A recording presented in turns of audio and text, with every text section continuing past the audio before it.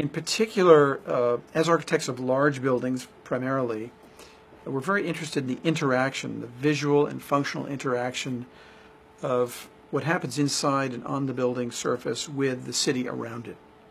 This sort of curved nesting of wave-like forms is very much, it evokes very much the water, the marine world, what lies beyond. Forms that we can associate with the ocean, I think, is very meaningful. So it's almost as if the land meets the water, if you will. And we're hoping that this tower, as it emerges from the ground, and a tower across the street. We designed this building kind of outside in. Normally architects do inside out for a lot of residential building, for residential developer, because a lot of their sales price and value comes from their interior layout and finish level.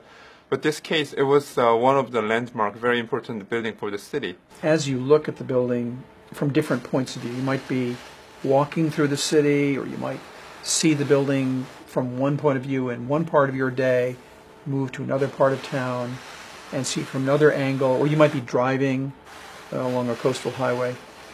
And as you do this, the building changes its feeling. It surprises you. And I think that's something exciting in a building, especially a building which has such a powerful location and that can stand to be a sort of a landmark. From design point of view, the one thing we count is purity. And that means our founder, Bill Patterson, he had a little bit of background on the sculpture side. So if you look at most of KPF building, we always try to keep our sculptural value on our building. Here, the Pacific is expansive, biggest ocean in the world. So we wanted that glass to be floor-to-ceiling glass, so that when you're sitting in your chair, or dining table, or couch, or walking through the apartment, that you could see the coast, that you'd see the sky, you could see the full range of the visual environment. But it's very important that for us, both from the inside of the building and the outside, that you not see this as a broken set of angled fragments. You don't want to sit inside your apartment with a view of the Pacific and then have it constricted down to a small opening.